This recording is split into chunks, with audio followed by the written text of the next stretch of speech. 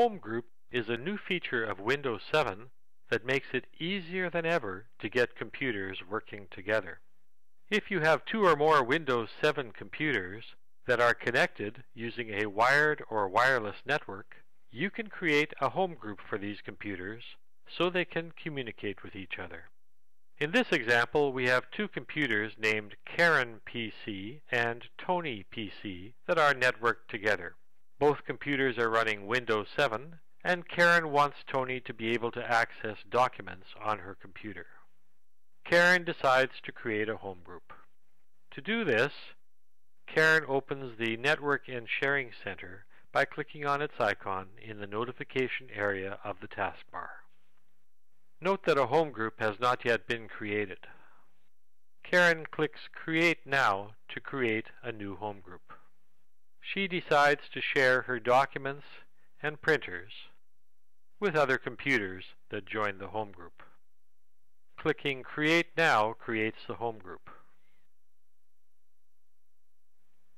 A password is displayed that others can use to join their computers to the HomeGroup.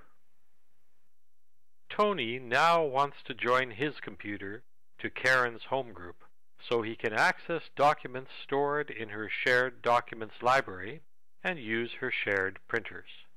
Tony asks Karen for the password needed to join his computer to her HomeGroup. Once he knows the password, Tony opens Network and Sharing Center on his computer. Your network location must be set to Home Network before you can join a HomeGroup. Tony clicks Available to Join. Tony confirms that Karen's HomeGroup is available to join. He then clicks Join Now to join his computer to Karen's HomeGroup. Tony decides to share his pictures and his music libraries with Karen's computer. Tony clicks Join Now again and types the password Karen gave him. He then clicks Join Now again. Tony's computer has now joined Karen's HomeGroup. To verify that he can access a shared documents library on Karen's computer, Tony opens Windows Explorer.